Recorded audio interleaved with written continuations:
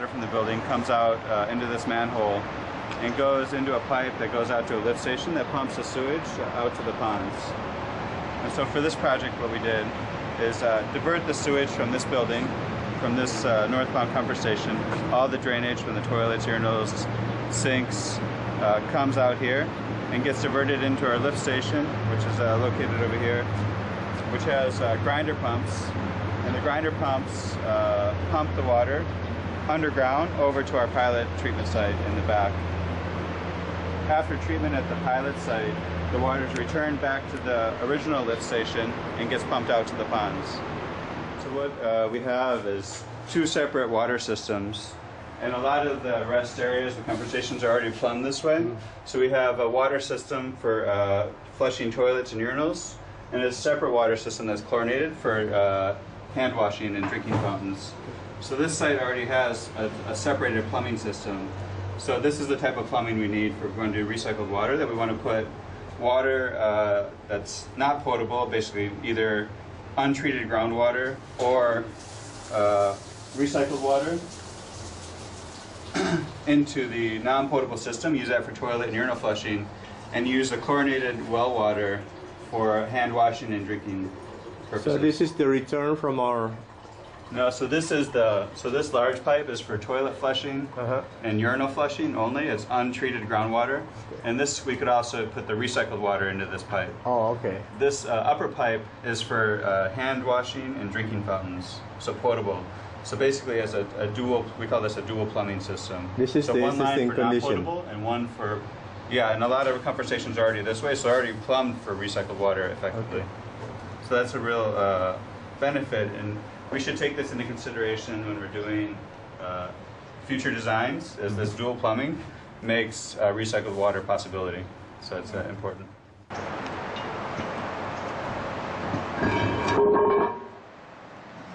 So here, what we have is wastewater coming from the building, going into our lift station that diverts it out. After it gets treated, it gets pumped over into the original existing lift station.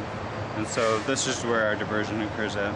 So what we did is cut the pipe that goes over to that lift station and teed into it. And the green pipe is the drainage pipe? That is the drain that goes out to the original lift station. Okay. Yep.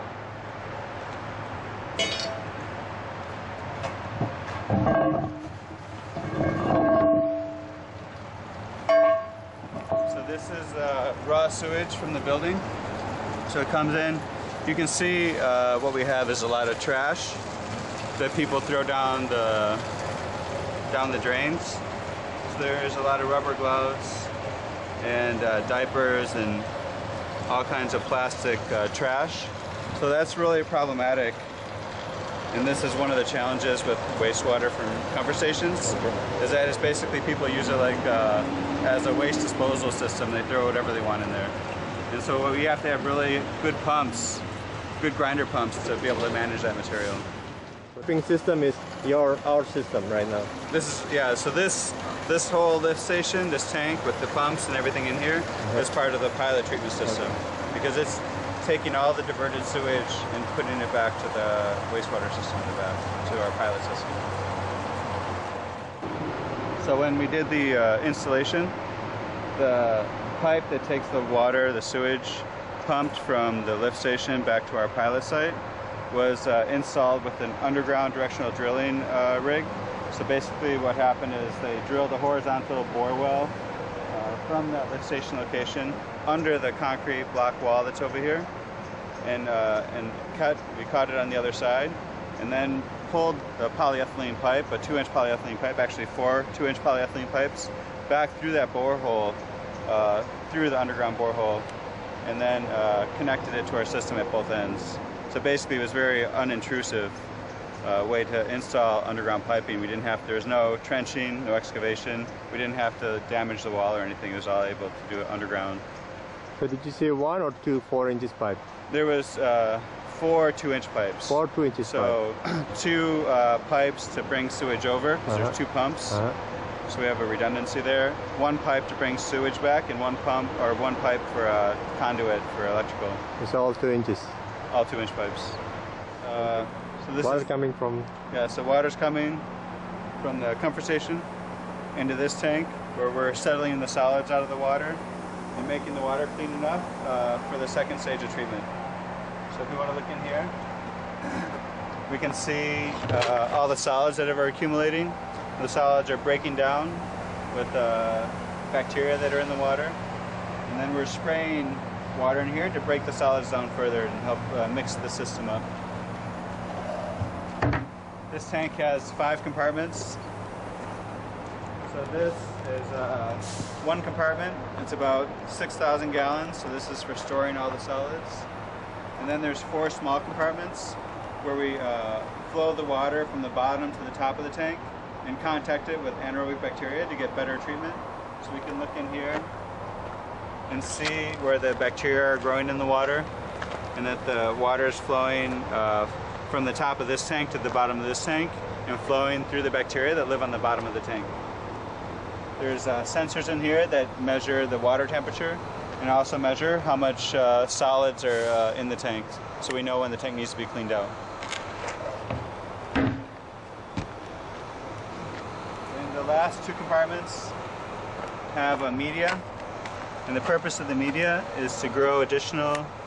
That's better. So the purpose of the media is to grow bacteria, where we can contact the water with bacteria and get better treatment. So all this treatment happens with no aeration and no pumping. So this is all basically treatment we get with no oxygen. So when the water comes out of this tank, you want to look at the vent? Okay. So this is a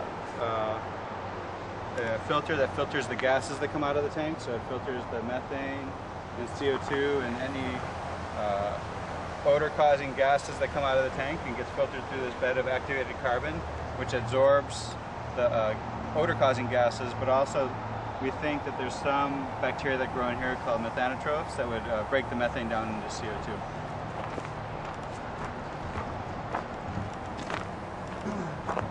Effluent from the tank comes into this tank, which is a pump equalization tank. So what we have is pumps in here that pump the water into our treatment system.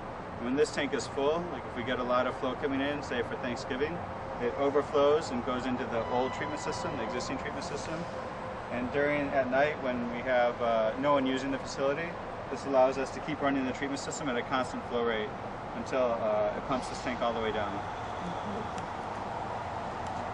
Take a look at what the effluent looks like that comes out of the tank. You can see it has a lot of dissolved organic matter and a lot of color. It looks like a brown color. And so this is the water that's going into our treatment system. And so this is all the stuff we need to remove from the water. Come around this way.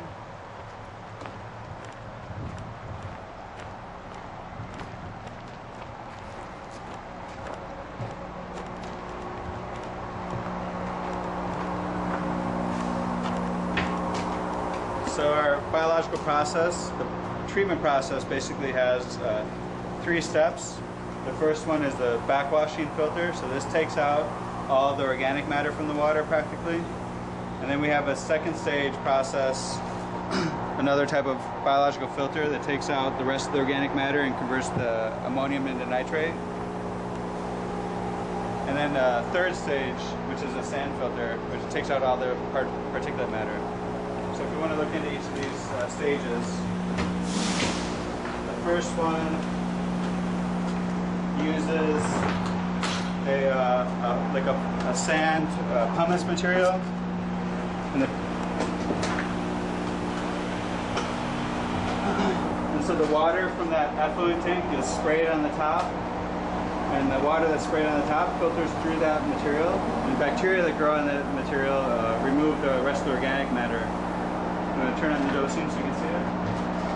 So it doses every few minutes. And when the water filters through, it gets cleaned by filtering through this bacteria that grow on the media, that pumice.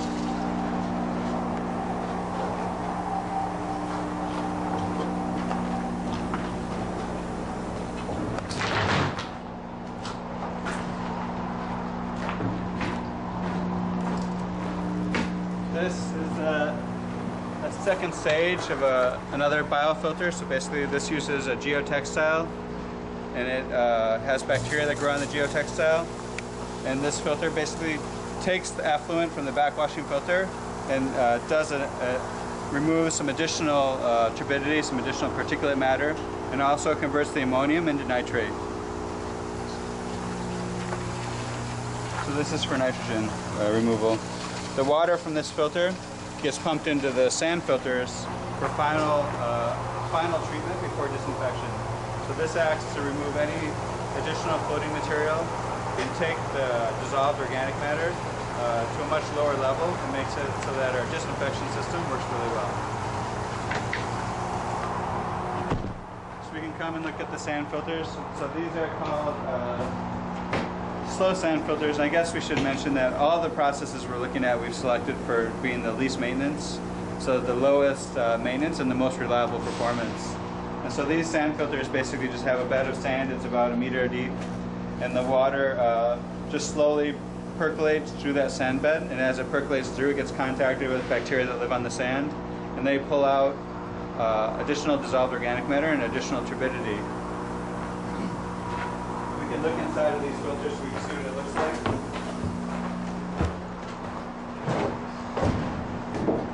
So we can come up and see the water filtering through the sand bed.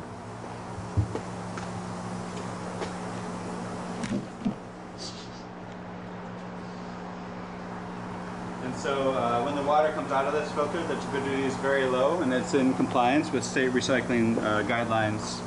So we've been getting turbidity about 0.5 and their requirements 2.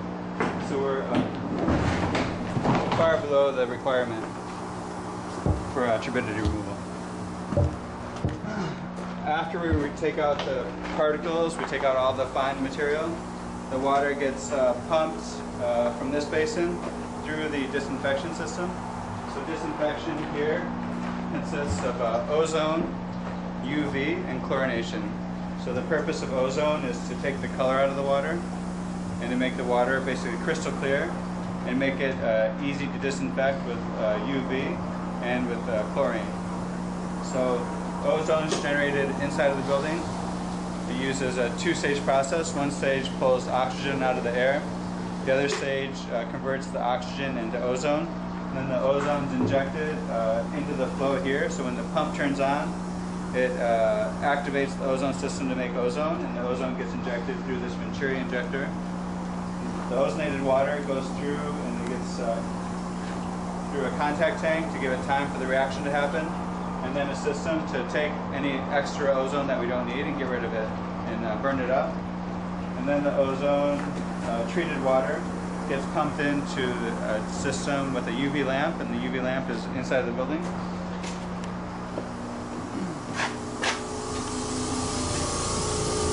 So this is the ozone generator. For reference, is a relatively small unit. This is enough to more than enough to treat all the water that we have here. This is the UV disinfection system. So this shines. This has a UV bulb in it, and the UV, when you expose bacteria that are in the water to UV energy, it makes it so that they can't grow anymore. And so this is a way to basically disinfect the water with no chemicals. Want to look at the panel now, or want to look at the chlorine? So after ozone, it's going to the... So after ozone and UV, so we're pretty much free of any viruses that are in the water, any bacteria. There's no issues with pathogens at this point, like all the water's been disinfected. Also, even the ozone helps break down chemicals that might be in the water, like just pharmaceuticals or residual chemicals. Those also get broken down. So the water that comes out of the ozone and UV system is basically has been disinfected, and all the color has been removed, and it looks like drinking water again. But when we want to take the water and put it back into the building, we want to make sure that we're not growing bacteria in the pipes. So we add a small amount of chlorine to make sure that we're not going to have any bacteria growing in the plumbing system. And so the water after the ozone UV system comes into this tank and gets pumped through a series of tanks where we add a small amount of chlorine. And then the tanks are here for contact tanks to give the chlorine time to react with the water before it gets pumped back into the building. So right now we're running this system as a demonstration to make sure that all the systems are reliable and working properly. And the next step in this process would be to take the final water, which is located down here,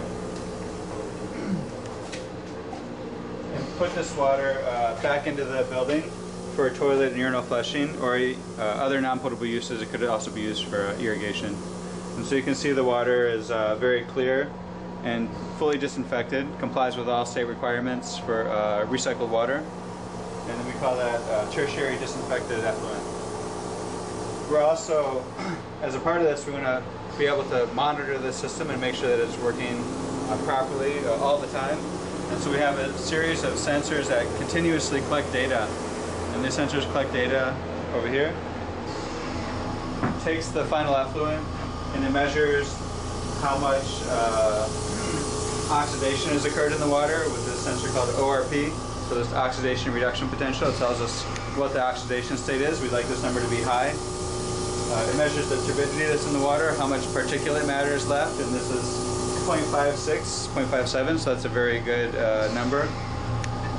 It measures how much chlorine is left in the water and the pH of the water, so those are numbers we want to know to make sure that we're in compliance with regulated chlorine levels. And this system continuously monitors the effluent quality and can send this data to a computer system or to a SCADA system, so we could be doing remote monitoring. So we could have the system running anywhere in the state and be collecting data on a computer either at a district office or at the headquarters office, and we would know the state of the water that's being produced continuously. So this is from the septic tank. You see it has a yellow color with a lot of turbidity. This is a single pass through the backwashing filter. So the color is reduced and the turbidity is reduced. This is after the pack bed textile filter. So further reduction in turbidity down to close to 2. After the sand filter, so the color's been reduced even further and turbidity is less than 1. After ozonation, so the color's been removed and the turbidity is totally gone. And then after chlorination, so this is the final water that we propose to recycle.